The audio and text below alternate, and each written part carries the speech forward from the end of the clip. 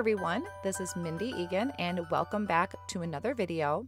Today I'm going to be doing a little heat embossing, some stamping, and top it off with some ink blending to create this really pretty snowy village scene. One of the main stamp sets that I'll be using today is Winter Whimsy from Gina K designs. This is currently in the Winter Whimsy card kit. And I really loved these houses and these trees. There are also some skinny sentiments on here and some sweater patterns, which I'll be using at a later date. I'm going to start by first heat embossing this little strip of houses. So I have a piece of layering white cardstock, and I'm going to line these houses up in about the middle of the card. Once that I feel that it is straight, and I apologize, my head keeps getting in there, but I wanted to make sure it's straight. I'm going to pick it up with the door of my Misty.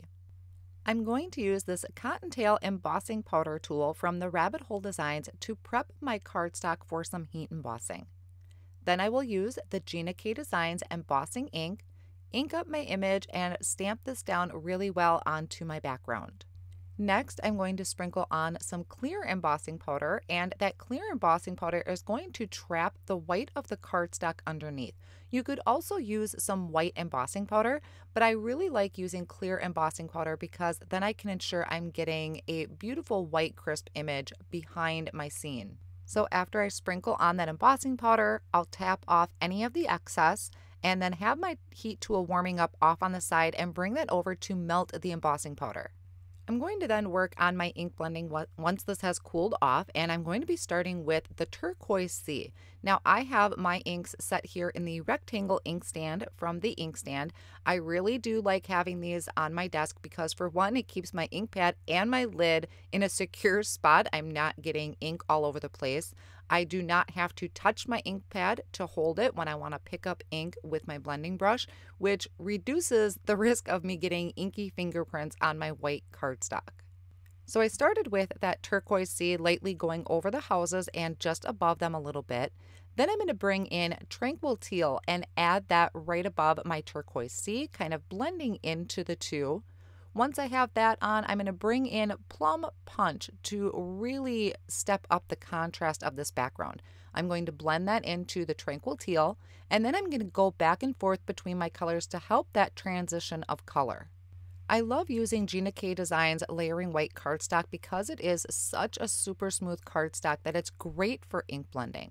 So once I give this background a few minutes to dry, it's going to smooth out those colors, and I'm going to wipe off any of the excess ink that my heat embossing resisted.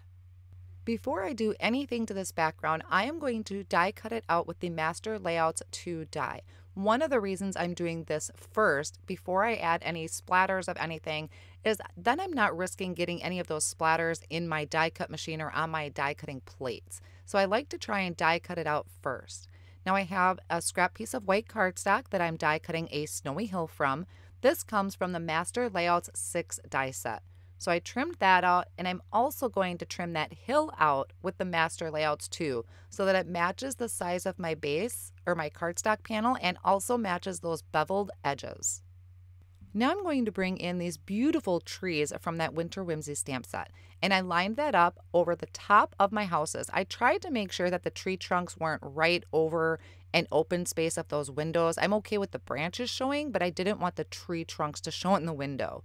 Then I can ink this up and stamp it in Stormy Sky ink, so it's kind of a dark gray. If you wanted a little more contrast, you could stamp it again in the Stormy Sky because it does kind of dry back a little bit, or you could stamp them in the black, but I really liked the Stormy Sky. And then I just wiped away any of that excess ink that was stamped over those heat embossed images. Now that I have kind of my little snowy town here, I can add my splatters. So Gina's inks actually do react with water. So I just put a couple drops of water on my work surface, picked it up with a paintbrush, and splattered that all over the background. Now I'm going to bring in this Copic Opaque white ink. I put a little bit down on my mat, added a little bit of water, and flicked that on my background. So we have a very snowy scene here. It's going over the tops of the trees, and that heat embossing will resist it. So I'm just going to leave it. I'm going to let it dry on top of that. I have a piece of heavyweight cardstock that I'm going to use for my card base. This is cut to 5.5 by 8.5, and just using my scoreboard to score that at 4.25. Then I can fold it in half, and I'll just reinforce that fold with my bone folder. Now, one last thing I need to do is add a sentiment to the front of my panel before I glue anything together. So on top of my little snowy hill, I am going to stamp a sentiment from Sentimental Holiday Stamp Set. This is a really great stamp set if you're looking for stamping in the inside of your card. So I have Happy Holidays. You could put the From Our Family to Yours on the inside of your card, but I love having all of my sentiments on the front. Now, a great trick that I often forget about is using my Misty tool to help line up my panel. So I have my folded card base here that I put in the corner of my Misty. I have a piece of Easy C tape that I'm just folding in half into a little loop and placing that in the inside of my card base so it keeps my card front shut. Then I can layer up the blended panel with about 3 pieces of white cardstock that's cut to the same size. That's just adding dimension to this. And then I lined it with a tape runner and I'm adding it to the front of the card. This really helps me make sure that I have even margins on each side. It's keeping my card base in place.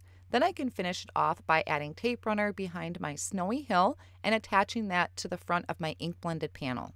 So even though there's a few steps to create this card, I think is a great design to use if you wanted to mass produce cards. You could do an assembly line of all your heat embossing, all your stamping, and all your ink blending if you were looking to do this to send out multiples. I hope you enjoyed today's video and it has given you some inspiration in your holiday card making this season. All of the supplies used in today's video will be listed down below in the video description and over on my blog as well. Thank you so much for joining me today, and here are a few other videos I think you may enjoy.